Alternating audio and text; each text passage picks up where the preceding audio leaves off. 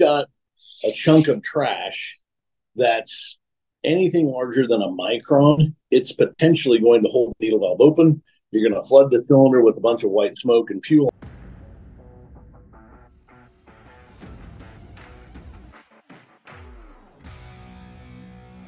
What is going on, Diesel Nation? We're excited to have you guys with us today on the Diesel Podcast. If you're watching this on YouTube and aren't subscribed, make sure and click the subscribe button, like, comment, let us know what you think about the episode. If there's a particular guest or topic that you'd like to have on, we love to see your guys' feedback on there and then be able to make them into future episodes, getting your questions answered.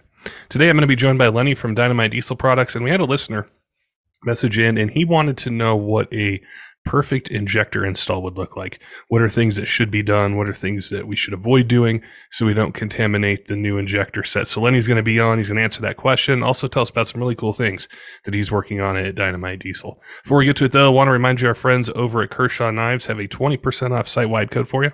Use code Diesel2023 at kershaw.kaiusa.com. It's a great way to save some money, get some really cool gear.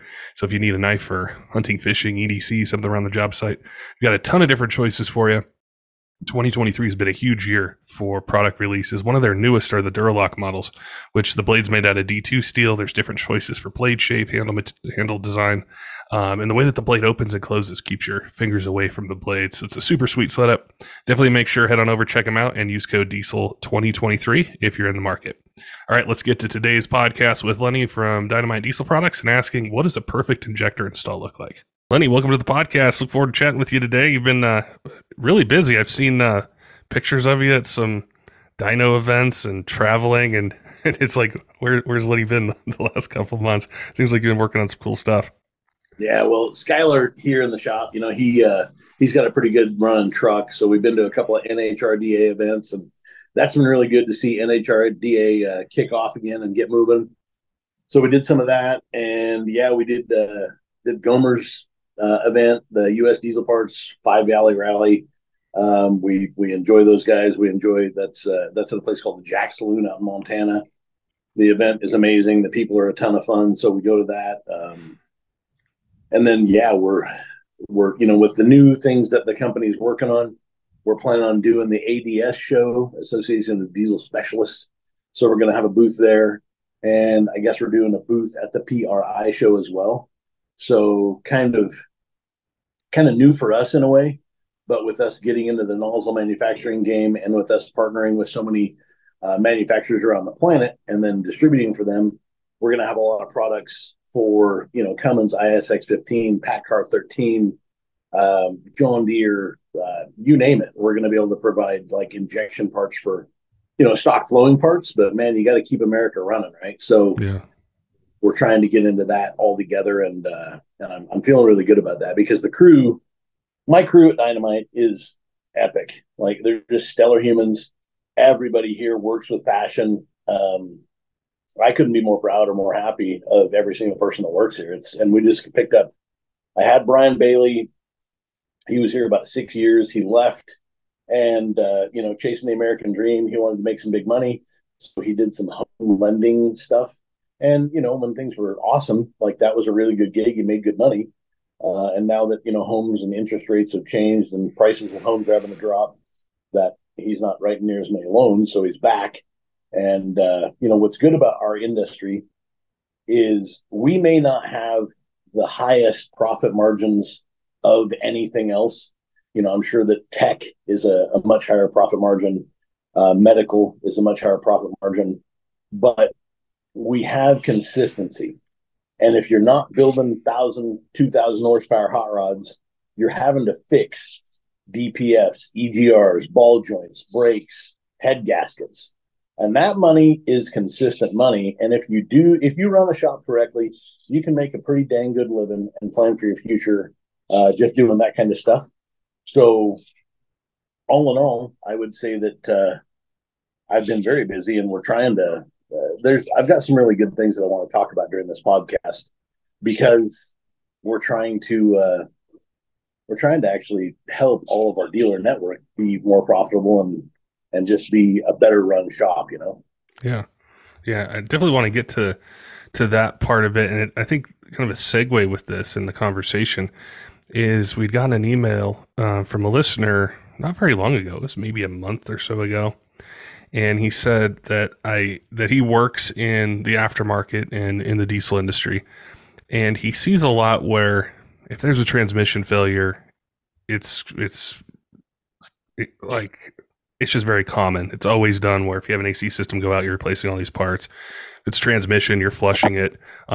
Cooling system as well. And he said, but I just see so many nightmares. And I'm kind of paraphrasing it, but he just said, I see so many nightmares with injector jobs on common rail systems where there's potentially contaminants left in the rail or the lines and different things. He said, can you have Lenny on and him describe to us what a perfect injector install goes like? And I think that's going to be helpful for truck owners out there that are dropping their truck off. It's going to be helpful for the shops. And then I think it's also going to segue kind of into that dealer network too that you mentioned, and being able to support them, because if you're able to do jobs and get them in and out, do the job once, you're maximizing your profit, your workload, everything like that. The customer is happy.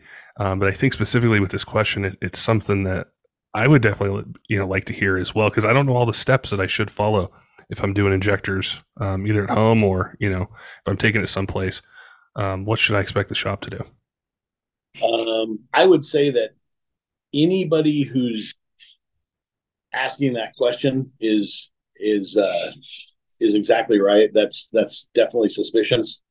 They need to be replacing or washing ultrasonically everything in the fuel system. So the disaster kits, like when you buy a Ford disaster kit when a pump blows up, it's a very expensive job because they're replacing all those parts. And I don't know that you have to replace every single part, but you definitely should be ultrasound washing every single thing, blowing it out. I can't even say that wiping it out is a good idea, because here where we're using microscopes and where we're air gauging things, when you wipe something down with anything, you end up leaving microscopic things that your eyeball can't see behind. And in the needle valve, from the needle to the nozzle, there's 1/2 a degree of opposing angle where the needle comes to. I'm going to use the green screen right here, right now, which that's why I'm sitting in an awkward position today, is because I wanted to use that green screen.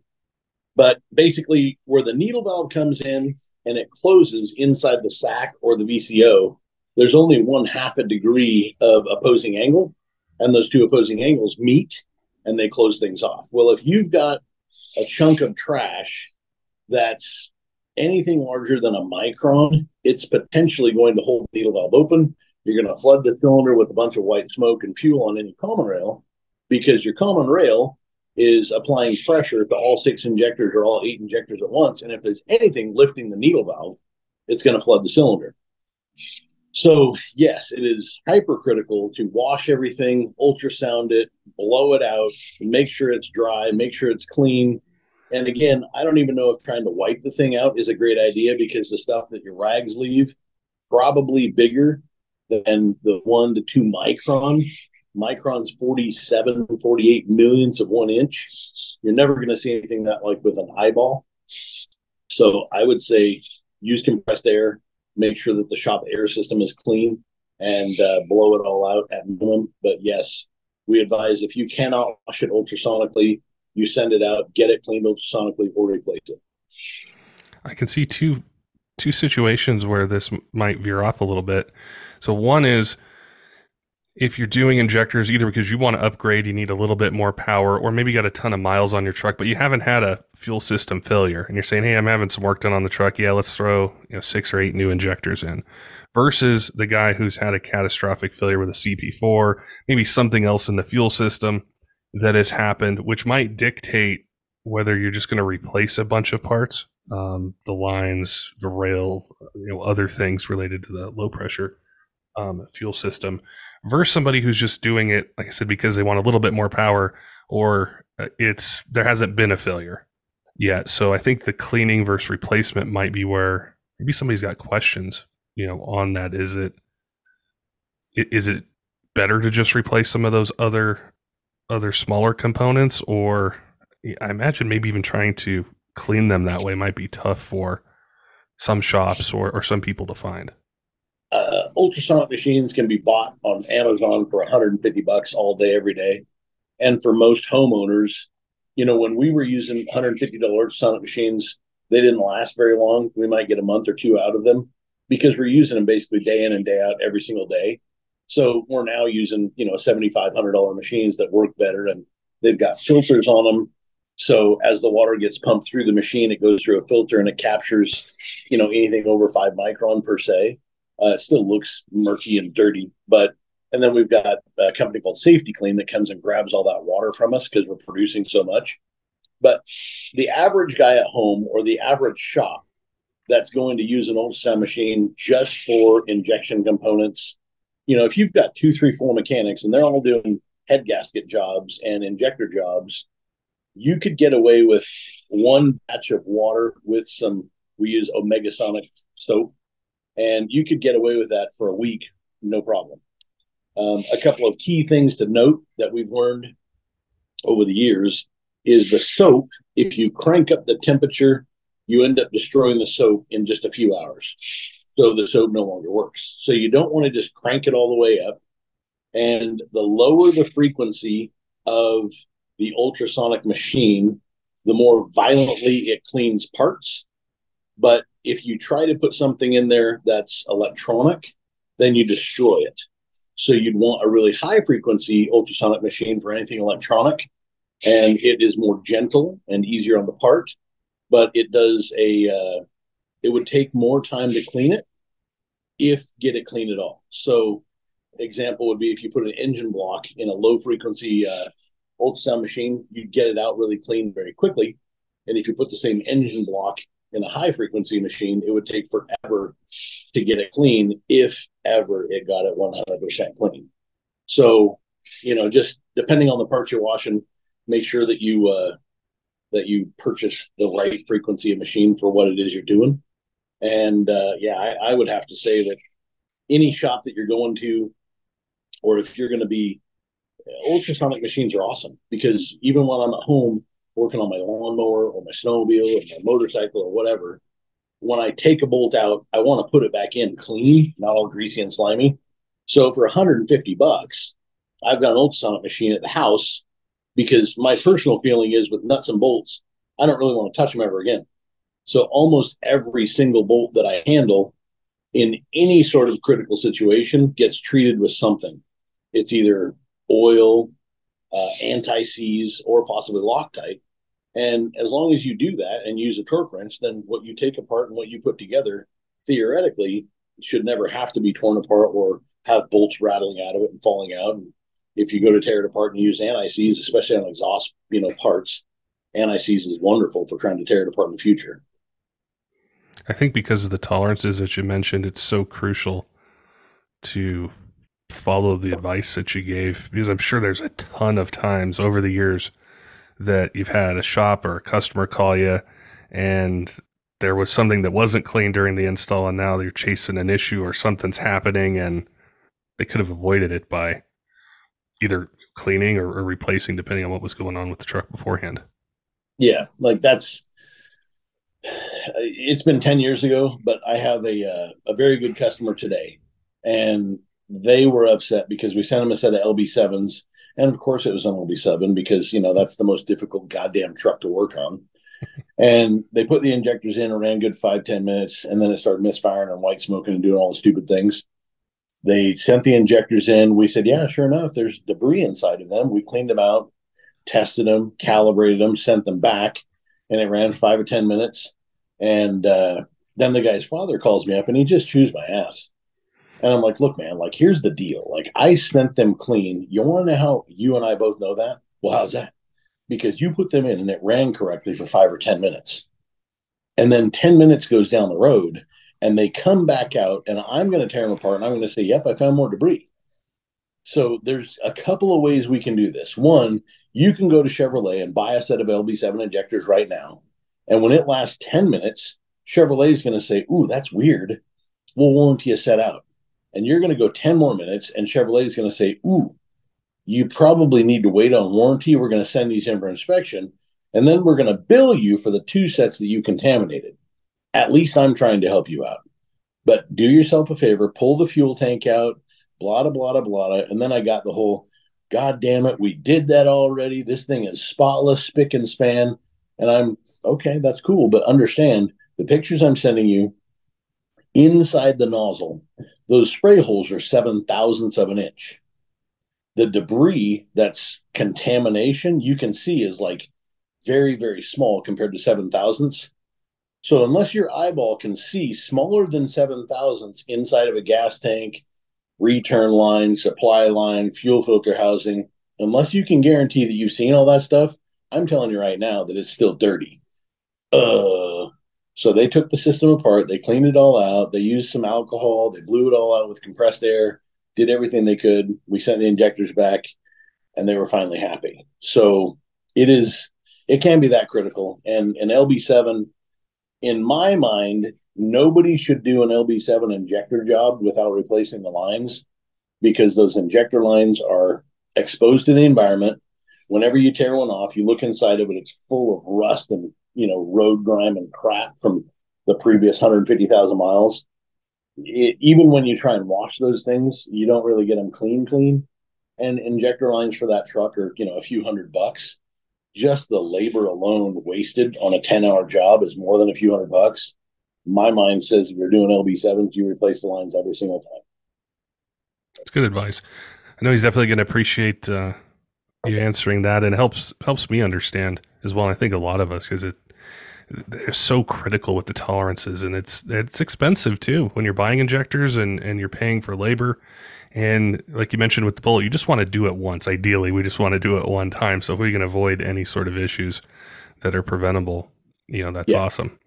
I did want to chat with you. I love doing this every time we talk, is about things you're working on, things that are coming up. And I think it's going to tie in with kind of the shop talk and cool things you guys are working on in diesel as well. So what have you been up to since we talked last? Well, I hired a CFO, Chief Financial Officer. Fortunately for me, because I'm kind of I speak like John Wayne. Like, I'm really abrupt, and like I say F a lot, and you don't really know what everybody's thinking all the time, but you always know what I'm thinking. So with this girl, she's amazing because she used to be my banker. And after my divorce, like, I was flat broke. I owed the government, like, things were miserable. And basically, I was looking for a new bank, and I invited her to my shop. Her and another gal came out from the same company, and they walked through my shop, kind of did a tour with me. I felt really good about it because it seemed to me like they had a genuine interest in my company. And because she was a branch manager at that point, she was pretty sharp.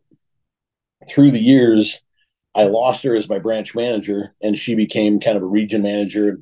Then later on, she was responsible for a whole bunch of branches in a very, very big city, and then controlled another city next to it. So she had a lot of branches under. And then that company name was, that company purchased another company. The new company got to keep their sign on the street, the pole sign, basically. She lost pride in the company, and then because of the way the feds are changing rules basically on the daily, she gets a memo and says, we need to change the way we're doing this. And then a week later, that memo's made it down through the tree. People are now following new rules, and a week later, she's getting chewed out for somebody that's following last week's new rules because they've already been replaced this week. And with the way that was happening, she just decided to pull the parachute and kind of halfway retire. So she reached out to me, offered me to become a CFO. And at first, I will tell you this, like, it sounded very expensive and it sounded unaffordable. So, since I've known her for 12 years, I asked her if she would mind doing a contract for 6 months.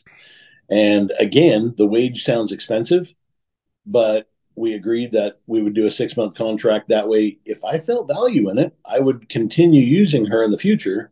And if I didn't feel like it was valuable enough, then I would go back to same old, the way we'd already done it.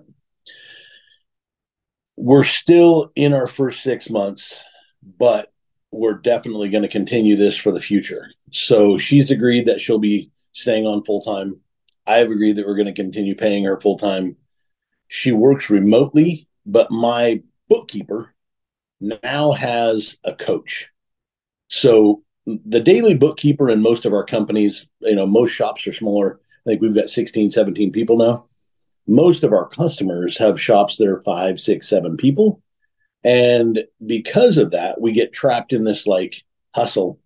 And the hustle keeps us going with so much chaos and suffering that we don't look at forward planning and things like that. So the girl that, girl or guy that's doing our daily books is trapped in that same cycle. And we're not looking towards the future. So with Rebecca coming on, I've always had this idea that if you really wanted to build up like a loyal client base, you would not only teach them how to sell your parts, but you would teach them how to make money. And when an injector fails, who cares?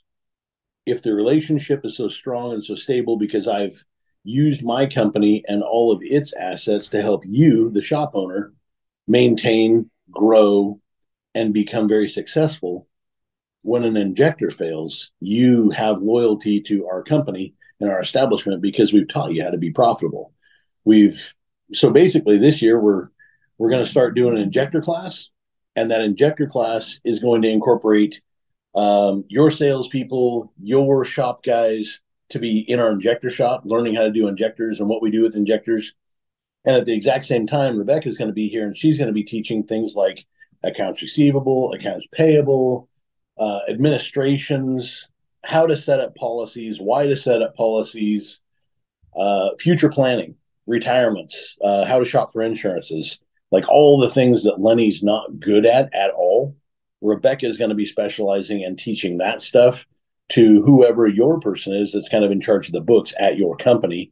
And to be eligible for that, you just got to be one of our dealers. And you don't have to be direct with us. If you buy from XDP, Premier, Turn 14, Thoroughbred, Diesel Power Products, whoever you buy from, if you're buying Dynomite Diesel product and you're buying through one of our WDs, then by all means, you're still welcome. So we're going to announce that class and when it is, because like I say, Rebecca works remotely. She currently is living on one of the U.S. Virgin Islands because in her life, she was able to save up enough money to buy some properties. And then they're basically their Airbnb and her properties out now. So that's her retirement plan. And so she flies in to see us physically for about 7 days every 6 to 8 weeks. And yesterday, when I spoke to her about this idea, she thought it was a great idea. So we're going to schedule that with her, schedule it, and give an opportunity. I'll probably invite in, 10, maybe 15 shops maximum. And then we'll host 2 sets of classes, like one for, shop guys, shop gals, one for, the people behind your books and the people running your company. We're just hoping that everybody, this industry, like I grew up in this industry. My father was a mechanic and he worked his ass off. Like that guy, blood, sweat, busted knuckles, all of it. Caterpillar scrapers to Honda Preludes. He worked on everything, and I was there for a lot of it when I was a kid. The work that he did was amazing, especially in the situations that we had to do a lot of it in. But the savings and the business side of things, that wasn't my dad's specialty at all. So he hustled and he had some nice toys through his life. But in the end, he passed away at 54. And I was pretty blown away when he passed. The savings wasn't there that I thought he'd had. And I'm worried about all of the shop owners that have kept me in business for the last 23 years. I'd like to help those guys make sure they've got good futures. So we're just going to host this class and try and, get them to where their future is actually planned out. That's what I hear from a lot of shop owners that are, well, I was just going to say new, but it's not just new.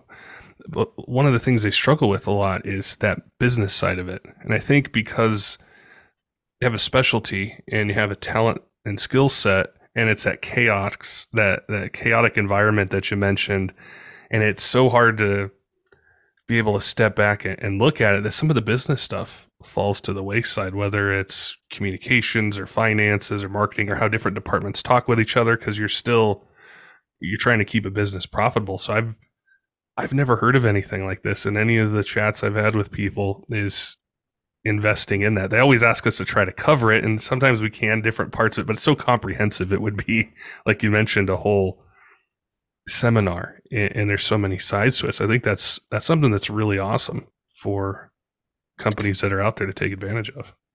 What's epic about Rebecca is the fact that she was my banker. So when I first met her, man, I tell you what, like, this is a super shady story, but I had this lawyer. He was my tax lawyer. And this guy calls me up and he says, I need you to come to downtown Seattle. And in my building, which this building was probably, 30, 40, 50 stories tall, I believe he was on the 14th floor. And to get in the building, you had to go through the guards. You had to have an appointment. And then once you got up to the floor, they would buzz you in. And then you were in his office. And if you needed to go to the bathroom, they would give you a key with like a 1-foot wooden stick. And then you could walk down the hallway with the key, get into the bathroom, right? Like it was downtown Seattle. It was not safe. He calls me one day and says, hey, I need you to meet me in the building, but on the second or third floor, there's a laundromat. And I want you to meet me inside the laundromat, and I'm going to introduce you to a friend of mine. And here's what's going to go down. I'm like, all right. So I drive down there, and this guy's my lawyer, so I don't think anything about it. I sit down at this laundromat. Him and this dude walk in here, and he goes, "Hey, this is my friend. My friend is going to he's going to start up a company that's going to do all your advertisements while you're going through this tax battle with the government." And I'm like, dude, I don't have any money for advertisement right now. He's like, no, you're going to spend money on advertisement. And then on the backside, you're going to buy this advertising company. And I thought, this seems shady AF. So I didn't agree to it. I left the meeting and I called Rebecca because, at the point she was my new banker, but she was probably the smartest money person I knew. And I actually had really good trust in her. And I call her and I tell her this, and she goes, "Oh, hell no. Oh, absolutely. Lenny, you'll go to prison. That is like tax evasion. There is some shady shit going on. You give me 10 minutes and I'll find you a real lawyer, because this guy is not a real lawyer. This guy is a crook. Stay away from him. Don't go back to his office ever again." I'm like, all right. She found me a real lawyer, and that guy started giving me direct answers. And it really, I learned then that just because you're a professional person that has a degree doesn't make you honest. So due to that, I went to a real lawyer. He called in all my records and had a very brief conversation with me. His name was Derek. He was a very professional guy. His office was very clean and nice and tidy. And he got me on the path to fixing all of my problems immediately, when I with the other cat for like years. And it just seemed like no matter what I did, I could never do any right. So with her help in that, and then watching her build my credit score, not her, but like if she said jump, I just asked how high. If she said sprint, I just gave it everything I had. And that's been going on for, like I say, 12 years probably now. That being said, with her knowing that side of the money so well, and her being a banker, we shop owners, we job shops, we need coaches. And a lot of us, like some of my best friends are in this industry and they own shops. They're amazing technicians. They can do things with their hands that, nobody can't, but they don't have that coach. So I see this pretty often. It's very unfortunate. Good friend of mine, Brian Howell, the owner of Power Products, him and I talk and we share stories and good ideas and bad ideas and things like that. And he got a CFO before I did. He's got a bigger company than I do. So he installed the idea that I should do the CFO thing, even though I was so scared to do it. And when I did it, one of the things he said is, at first, it's a little frustrating because like we're used to doing things like, I've got cash flow, I've got money, I've got a good credit score, and I want a install, like I want a new razor. I want a new boat. I want a new motorcycle. I want a new hot rod car. I want to spend $100,000 on building a sled pull truck. But if your CFO, if you emotionally are trying to drive your cash flow off the emotions, you're not going to optimize where the cash flow can be key. So Brian told me, he's like, at first it's a little frustrating because they pull the reins in 100% and tell you to go on a cash diet and that nothing can really be spent. And then once you start to really show profit, all of a sudden 6 months down the road, they're telling you to go buy things and showing you why you're buying things. So sometimes it's not that you're not making enough money. Sometimes it's the fact that the money you're making needs to go somewhere else for a period of time, but it changes the rest of your life. And I can tell you right now, man, like when I'm walking through the grocery store, when I come into work, you know, these guys, I walk in the building some days and I've just spent the last, 2 hours in the morning thinking, and then 20 minutes on my way to work, and I'm worried sick about whether it's payroll or taxes or a customer or whatever. I was always concerned about something. And now it's a lot less concerning. So I just walk in a better mood.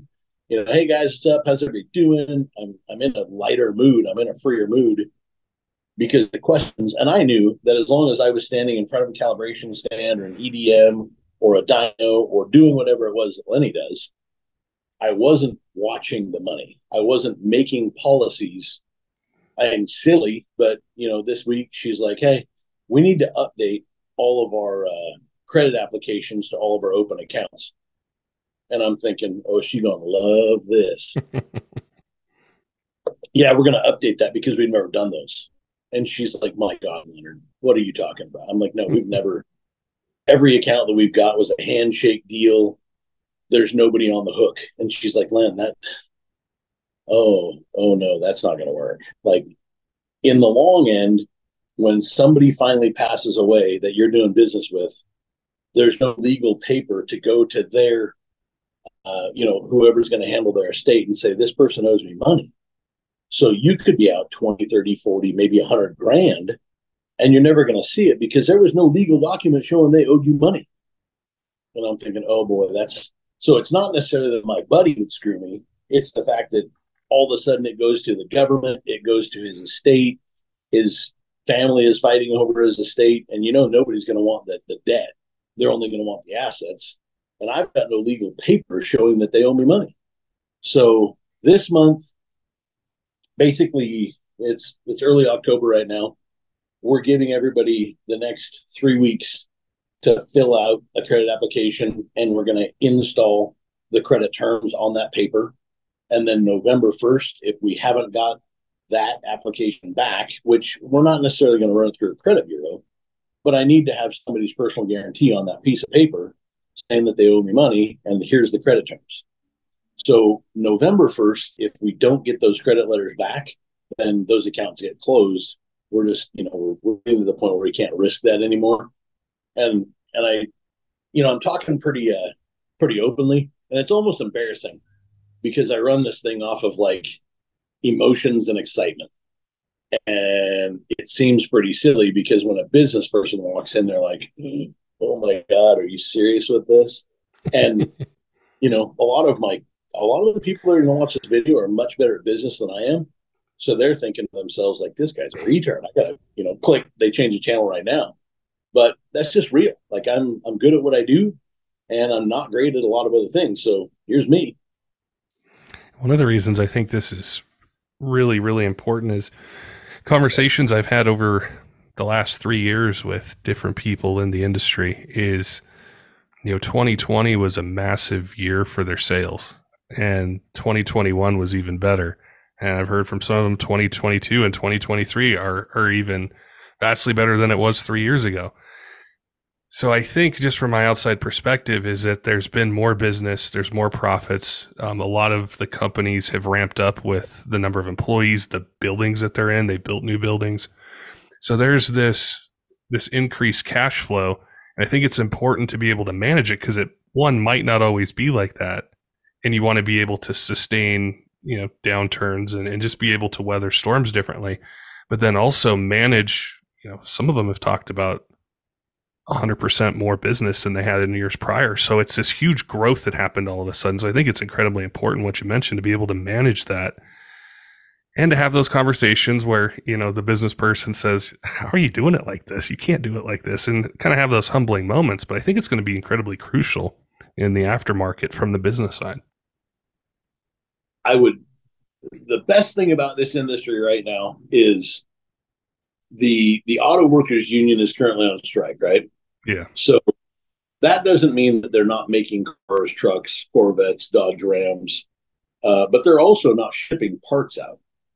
So for those of us business people that got crafty and creative 2-3 years ago during COVID, that gives us a leg up because we aren't reliant on just those people to get our parts.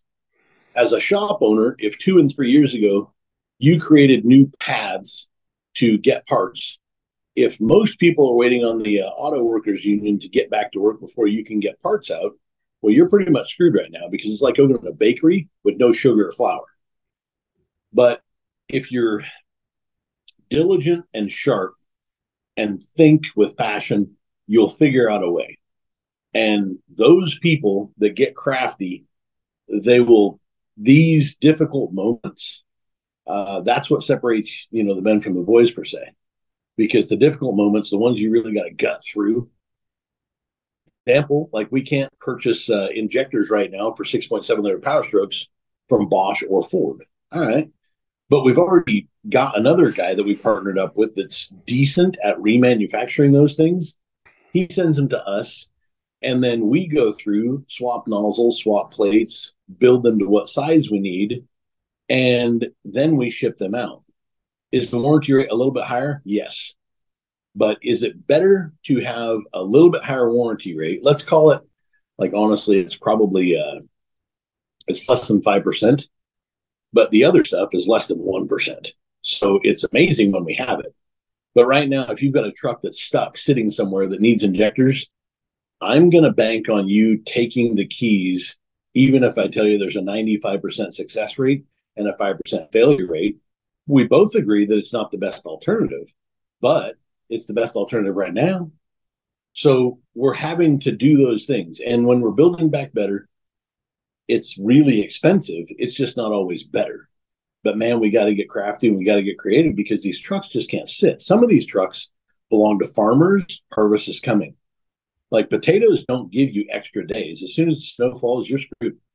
So we've got to keep America running by doing whatever it is we've got to do and just accept that some of these things that we've changed, even people that I buy parts from, their food chain has changed in the last 3 years.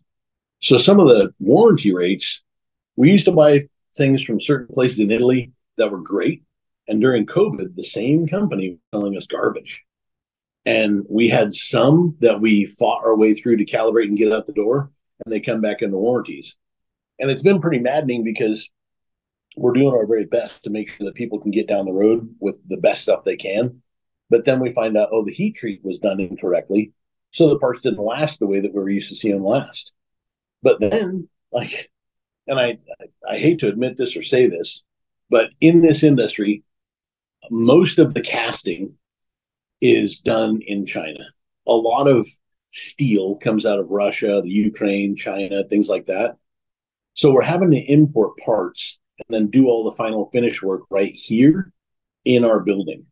So, this morning we were having a meeting and one of my guys, as we're standing there having this meeting, because I've got a good buddy of mine that's very successful with turbochargers, but they're overseas turbochargers. He tears apart. He does all his magic too. Those turbos are fantastic. Everybody loves them. But if you really think about it, it could be made in China. But reality is, no matter where it's made, as long as the finish work is done right here by U.S. people with passion, you're going to get a good quality part. And unfortunately, I'm looking for a new tractor. I bought a Coyote tractor about December, so 10 months ago now. And 3 months it's been sitting at the dealership waiting on parts because Korea, they wouldn't ship me a harness. It's been really frustrating. So I'm scared of the tractor, and it ran good until it didn't run. I'm scared of the tractor because it's 10 months old and we can't get parts for it. What's going to happen when it's 5 years old and I need something? So I'm going to punt the Coyote and I'm going to buy either a Kubota or a John Deere.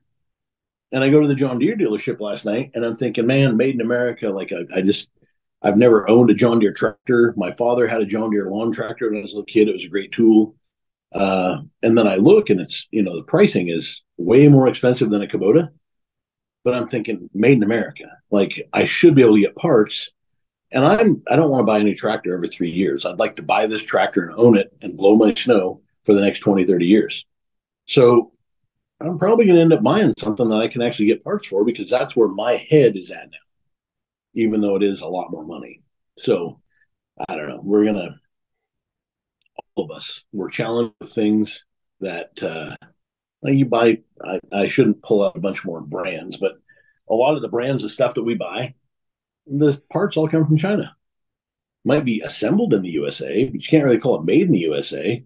Look at a snap-on ratchet and read what's on the ratchet. Doesn't say anything about China, and all it says is Snap-on USA. I actually got showed that this morning. Doesn't say made in the USA, but you would assume it's made in the USA, like it's Snap-on, and that's the elite hand tool, right? But it doesn't say made in the USA. It just says Snap-on USA. And one of my guys is like, I guarantee you that thing's made in China or somewhere else, even worse. I don't know, but here we are. Like it's, as long as it's, finished correctly and done correctly, we're going to keep buying high dollar Snap-on ratchets, because no matter where they're made, they're actually really good ratchets. So, and there's going to be somebody saying, Snap-on sucks, because that's just haterade, but we have their ratchets here and they work pretty good. We've chatted a lot over the years about the investment you've made into machines, people, suppliers, tons of things you've done to be able to reach this level where you can do this. And I think that ties back into what you're talking about with CFO managing money in a business as well, is it's the same thing in a different side of the business where, I did an episode about the auto strike 2 or 3 weeks ago. And one of the parts that we had talked about on there was about the supply chain and it being affected. And then not too long after it happened, I'd see or hear, some shop owners talking about, I can't get these parts from GM and haven't been able to get it for a while. And I can't get these ones from Ford. So they're talking about it now, but there's really nothing you can do at this point if you didn't do the prior work, if you didn't set up the systems and get the avenues to be able to, get these parts. I think it's the same thing with the financial side you were mentioning. If you wait till the point that it's a crisis, it's almost too late. And so doing the work now is better. Yeah, no, there's, when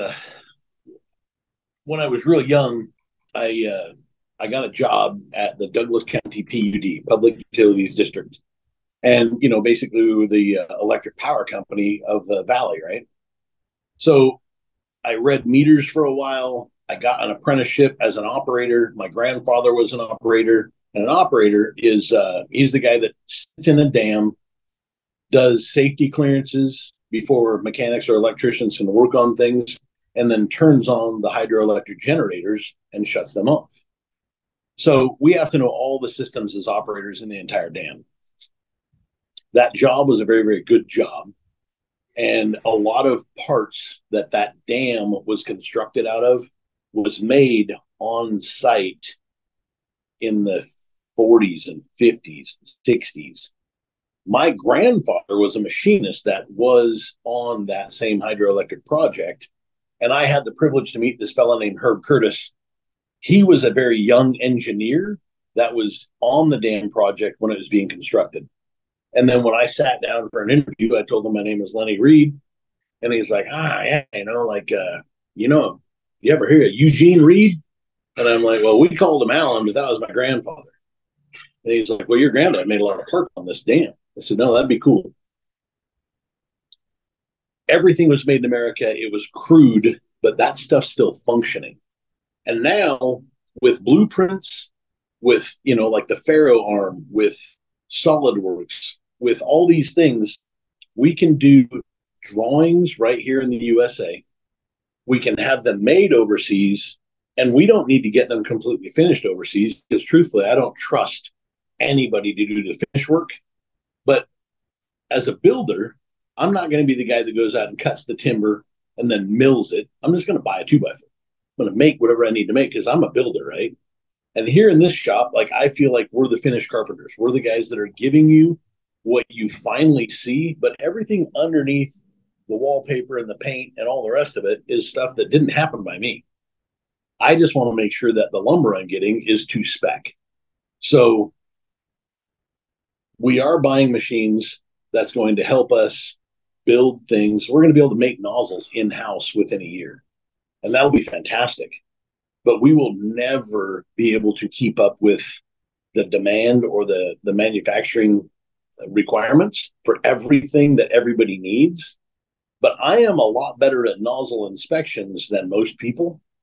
Because of that, I can import parts from all sorts of countries, and it doesn't always have to be China.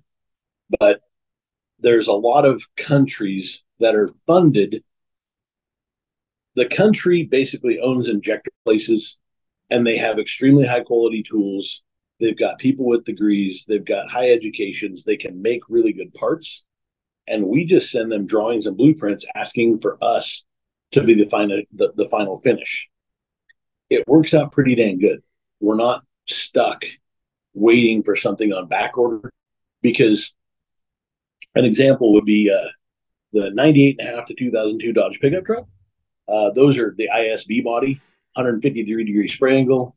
OEM was a VCO 7-hole, and it works really good. We now have those bodies made, and one of my guys was really upset because he's seen this massive influx of warranty coming in. And I'm like, all right, cool. We have these thing called action reports here in this building. You fill out an action report, it stays, whether you're in production or sales or the reman side, each one of those teams has a board. And your action report starts on step 1, and it moves its way down to where we find the resolution on that board. I don't really care to hear about how many warranties. If we don't have action reports, they're not real. Like, you're just angry. You're just upset. It happened to your buddy or whatever, right? But the bodies, this morning we tallied up, and we have sold about a minimum of 7,000, but possibly 9,000 of those bodies. And the legitimate warranties that have came in have been less than 20. The failure rate's almost none. But again, we're doing the final finish work right here in this house. We're doing the EDMing, we're doing the AFMing, and we're doing the pop testing in-house. Have we thrown away some bodies? Yes, because when we go to put them in the pop tester, sometimes the manufacturer didn't get the feed hole correct, and because of that, we couldn't even get them in the pop tester. So we throw the body away, and I don't cry about it. It's because that's part of manufacturing. But when you're dealing with something that's so far less than 1%, it's still a total grand slam. And then reality is, like, when somebody sends in 6 injectors that are junk, how come you were able to ruin 6 injectors and everybody else hasn't ruined 1? To me, that would be some sort of a debris or a contaminant or something in the fuel that you've got that's ruined the parts. So there's risk and there's reward. Yesterday, we got in a dual feed body, which we're having mass produced, and we're going to introduce them at $1,750. And the dual feed body for a 12 valve that's a $3,000 to $4,000 purchase everywhere else. The bodies that we had made, you look at the machine work and it's OEM quality. By the time we EDM them and we pop test them and we do all the things, it's an OEM quality dual feed, to where everybody else that we're competing against is basically going to John Deere and they're buying a $30 injector. They're doing their own drilling and their own reaming, and the whole quality is garbage. So you've got these dual and triple feeds that they don't flow very good because all of the machining was incorrect. But they're extremely expensive, and I know why they're expensive, because you started with a John Deere body, you send it out to machine shop, they charge you money, everybody's got big time and big money into this thing, and then you try and chase a bunch of holes, and on the outside it looks like you got it correct, but because the angle is incorrect on the inside, you might have 2 spray orifices feeding the outside hole. So there's just a ton of messy stuff out there.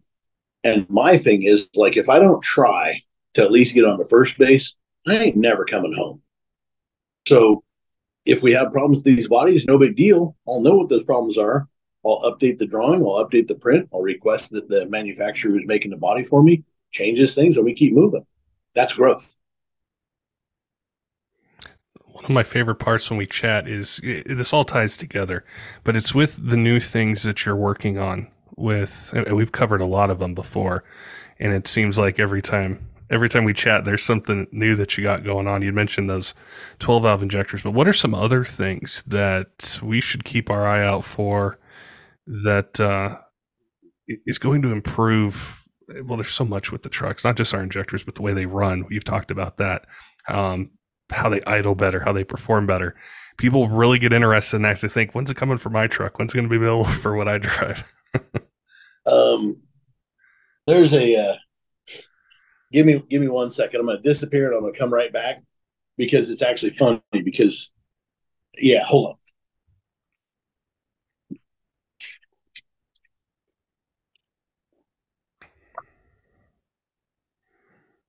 That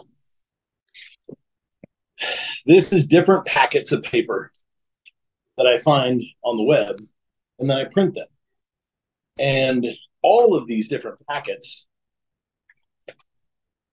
to be honest, I've got a friend in Australia and he's sharp, real sharp. Injection analyzer. Like this is a tool for it's basically a flyer for a tool that he's familiar with. This guy sends me these emails and there's so much information. There's an overwhelming amount of information. So my attempt is to attack one of these packets every week and then come to work trying to employ the ideas that I got out of these because everything here was studied by possibly a university, the U.S. Patent Office, Caterpillar, Bosch, ECM manufacturers. Like there is a ton of data here. And a lot of it is very outside of my world, but I can bring it into my world. With this much data, this much stuff, there's one here about pistons, right? And when I read about piston technology and why they do things in boats that they don't do in pickup trucks, it helps me understand why when people buy boat pistons, there's certain things that just don't work right. And that being said, I come in, I'm thinking, okay, injector wall thickness, like where we EDM through the spray hole, that wall thickness, the thicker it is, the more that the hydromechanical restriction is. So depending on how thick that wall is, if it's 45 thou thick or 50 thou thick, you end up with more or less restriction. But we, like in the farm, the only thing we're measuring is hole size. We're also not thinking about K factor or surface finish of wall thickness. So you can get an injector nozzle that has an 8 thousandths hole with really amazing surface finish, and it's only 45 thou wall thickness, and it flows. Then you get something with 12 thousandths hole, thicker wall thickness, and a garbage surface finish with no K factor, and the 8 thou hole kicks that thing's ass. And then you read the internet, and there's people like, well, I've got some 5x12s from God knows wherever, and I got some 5x12s from this guy, and I got some 5x12s from that guy. And I'm like, man, those boys don't know anything. Like they all they know is the jab. There's no footwork, there's no dancing, there's no cross, there's no nothing. They just know one term and they think that's the only one that's counting. It's not. Whole configuration, angle, the washer thickness. I mean, there's some of these studies that we do where we're machining like nozzle nuts to try and get the nozzle protrusion into the head a little bit deeper. And it works on the dyno. It works. You drive it, it's happier. Doesn't work on everything though. So the studies that go into all these papers, like I can read about it and then I can employ it. We've got a dyno. I've got Mitch out there right now working on our stuff. I spent 3 days with him. We in December 4 years ago, our governor springs, we had them made, and I've had nothing but misery for like 4 years now. And I thought, man, my pump guys, just they're out to lunch. Like nobody's getting this right. So this last week, I sent the Governor Springs, well, a couple of weeks ago, I sent the Governor Springs out to Kevin in Northeast. I said, hey, install these in this pump for me. Tell me what you think. He goes, man, I don't like them. I'm like, what don't you like about them? He goes, I don't know. They don't work. I said, all right. Did you try just the idle spring versus the Governor Spring? No, I didn't do that. I said, okay. Thank you for finally telling me you don't like them, because everybody else says they work just fine in the stands. But then I try and drive them and they don't work fine at all. I tear them apart and they've got them all set up goofy. Start ability wasn't right. They didn't rev up. They didn't do anything right. So then I do a little studying and I try another idle spring, and it fixes all of my problems. And I'm super frustrated because on the side of the injection pump, there's some screws that need to be adjusted. And Mitch takes the pump out. I lay it on the stand, and I'm like, physically, those two screws are definitely in wrong positions. So off of memory, I want to basically take and adjust those screws where I think they need to go. And then we're going to set the governor springs up the way I think they need to be set up. We're going to put it in the truck, and this probably ain't going to work because we just changed so many things. But we had too many volts on a 12 valve. The further you step on the gas pedal, the more it changes the app sensor voltage. And we had too great of a swing. And as soon as you go to wide open throttle, actually at about 80% throttle, it would jump out of fourth gear into third gear, and it would unlock the converter. Well, that's not good. You can't go fast in third gear with no lockup. So we end up adjusting all these screws, throwing it back in. I rest my toe on the gas pedal, it pops and lights like it hasn't done in 3 years.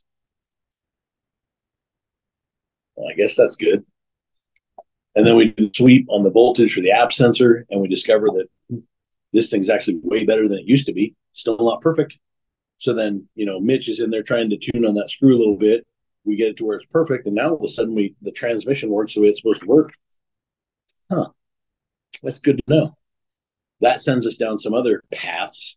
We spent 3 days in the dyno room with that truck and discovered that there was a ton of things that we've been doing incorrectly. And I literally 100% of it was my fault, because Mitch is too young to have understood all the stuff that I knew about P-pumps from 20-some years ago. And I was so busy in the chaos, I didn't give him the time to just say, this week we're going to work on that goddamn thing until it's fixed. And this week we finally did it until we knew that we got the pump right. And then we tested turbos. Drive pressure was 22 pounds. We pulled the fuel all the way back, and it made its most power with the least amount of smoke. And I'm like, yeah, no shit. This thing makes lower drive pressure than stock, and it's got 2 turbos on it. So we've got to spin the primary charger, the one on the manifold. We got to spin it harder. So off with the turbos, order up a new turbine housing. And then I'm like, we're going to try.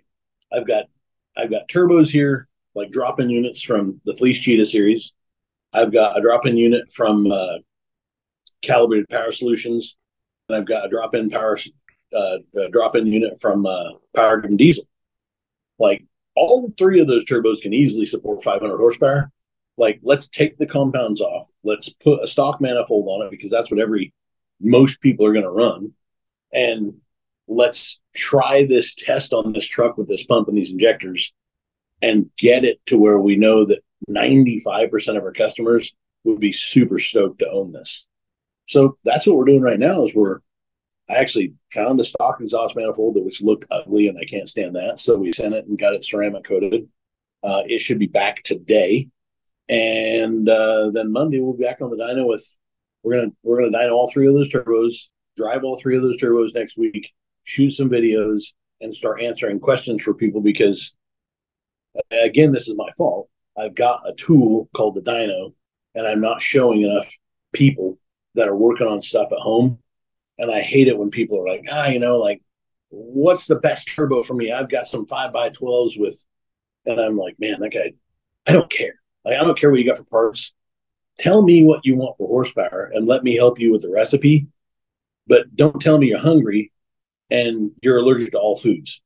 Like, don't tell me what you have for parts. Tell me what you want for horsepower and let me help you with the recipe. But don't tell me you're hungry and you're allergic to all foods. Like, don't tell me what you have for parts and you're allergic to all foods. Like, don't tell me you're hungry and you're allergic to all foods. Like, don't tell me and then expect me to make a meal out of it. I don't know what you want. So if everybody would just say, look, I want approximately 400 horsepower, I want approximately 600 horsepower, well, the parts you have aren't even going to fit that. So stop with that, sell them now. Let's get you parts that are going to go to your goal. Well, I don't really care about horsepower. What the hell are you doing with the truck then? Leave it alone. Well, I want a tow. What do you want to tow? A boat. Is it 9 feet long, made of aluminum and have like oars in it? Or is it 36 feet long, 2 stories, and weighs 35,000 pounds? It's kind of a difference. I'd like to know that. Yeah. You think that's, I think we're, you know, with our chats on the podcast, we talk about that a lot. And I see it with your videos too on your YouTube channel, is about the recipes. Do you think that's going to be the future of being able to convey this information? Is my experience, it was always, well, it was so hard to get the answer, or maybe even like for me, I didn't know exactly where I wanted to be. And I made it infinitely more hard on myself and any company I chatted with trying to put together parts like that recipe that you mentioned.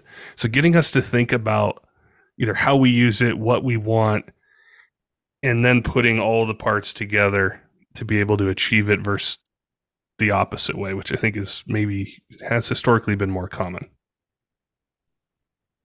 I feel like people, in every industry, especially like say boats in the marine industry, somebody walks up to a guy and goes, "Man, that's a beautiful boat. I'd like to buy it." All right, well, it's like $250,000. Well, how much if you take the engines out of it? Well, first off, it wasn't for sale. I'm not going to pull the motors out of it.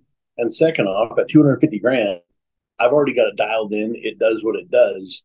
No matter what you think you're going to save on building your own powertrain, your own outdrives and your own engines, by the time you buy my boat and we tear it all apart and you put it back together trying to save $10, you're probably never going to get it dialed in as well as I have it dialed in, because I've got 5 or 6 seasons of getting it straight and square. With these pickup trucks, the beauty of every shop owner's life right now is these trucks were made pretty good back when they were new, but not fantastic. And technology's gotten better. So brakes, ball joints, all the steering components, shock absorbers, stereos, backup cameras, remote start, all this stuff can be added to these old trucks. And a new truck, not only is the auto workers union on strike, but they're also $100,000. Not many people can swing a payment for $1,500 plus insurance. We have an opportunity as shop owners right now to build some of the most glorious, glamorous, beautiful driving trucks ever. And that's exactly what we should be doing, is studying. If you're going to go to SEMA this year, don't just go for the cocktails and the gambling. Go to look at everybody's new stuff to figure out what you can bring home and take to your shop to make money and make your customers happier than ever. These guys have 20-year-old trucks, and they're more than happy to spend money on them right now because they need to. So, in my opinion, I think we're right there right now. That's one of the parts that I love it, because those older trucks, they haven't gone out of style, so to say. It's the technology, like you mentioned, is there. It's just all that you can do with them is so much farther than when they were new or 5 years old at that point, where it is hard to go, into a dealer and say, I want to spend over $100,000 on this truck. And if you can find the one that you want, or you got to wait forever for it to come in, yeah. Where I can, I take this common rail or this DMAX or this Power Stroke, and I can have it do exactly what I need it to do and make more power than a new one, and not have those stresses. So I think that's really cool. What I've seen, especially from you guys, is the focus on some of the older trucks. We talked about VP44. You talked about 12 valve, LB7 stuff before. So it's everything you're learning now about the newer trucks. You're also having available for something that stopped being made in 2002 or 2007 or even older. Yeah, it's a real deal. That I got a call coming in, so I gotta block this real quick. No, it ain't gonna let me. I hope you can still see me. Basically, we just started a new company under the Dynomite umbrella, And this company's name is Patriot Diesel Products. And the slogan behind Patriot Diesel Products is keeping your legacy alive, meaning your legacy truck. These trucks are 20 years old. Those are legacies. And Patriot Diesel Products is going to be remanufacturing and manufacturing parts in the diesel side of things, on the injector side of things, to keep all those old trucks alive. So an example would be, we got one customer that wanted to purchase, we were remanufacturing indirect injection Ford injectors from like those late 80s trucks, non-turbocharged, but there's none out there. So I reached out to one of my contacts, gave them some of the OEM parts, said, could you make this? Yes, we can make this. How many do you want? We agreed on a number. And basically, we're going to have all of those parts shipped into us, assembled, but not tested. We will do all the testing here in this house. We will put the Patriot name on it after it passes. We will then send it to Power Distributing. Power Distributing is going to be selling this to shops to keep all those late 80s Ford trucks alive, because the core bank was garbage. Like, first off, those things were made by about 4 different people. So the shims were all different. Nozzles are all different. The only place that you could get nozzles to reman them wasn't really that great. And we were remanning them for these guys to keep those trucks on the road, until I was like, man, we got to do something different. Like, we're spending so many hours trying to reman these things, and those are exterior exposed. So they were painted in 37 different colors all the time. We spent way too much time trying to reman and make them look decent. So, hey, let's make a batch. So we made 3,000 of those injectors, and that should keep, those old Ford trucks should stay on the road for a few more years just because of that. Well, that is Patriot, and this is a stock flowing part. It's not modified. We're just trying to keep old trucks on the road, because there's a lot of Americans right now that can't afford a $100,000 pickup, period. And besides, who's going to hang a snowplow on the front of a $100,000 pickup? Nobody that's sane. Like, that's wild. That'd just be crazy. Yeah. There's a lot of those fans. I did an episode this summer with a guy who's had one, and he loves it. It's an IDI, and I mean, he's passionate about it. And there's so many of those older trucks that are like that, and they just work. Like, they just work. They're maybe not as fancy, but you can make them do pretty much anything that you want from a power perspective, efficiency, and they're just so hard to let go of. It's just, you just can't let go of them. It was almost like it hit a point where I think it was almost the pinnacle of reliability in a diesel truck platform. I'm not sure exactly what year that happened or what year range it happened, but the market for that it's still insane for people buying them, investing money in them, and it's a huge part of what I see in the aftermarket. What's funny is, like, my daily is a Dodge Ram 1500 with the Echo diesel motor in it, and it's got 220,000 miles on it. I keep the oil changed in it. It's got synthetic in it all the time, and it's a really, it's a full size cab, so I can put me and 3 other dudes in there with no problem. 90% of the stuff that I do can be done behind that truck, because that truck, like, if I go back to that indirect injection Ford, like F-250, had 16-inch wheels on it because the brakes weren't very big.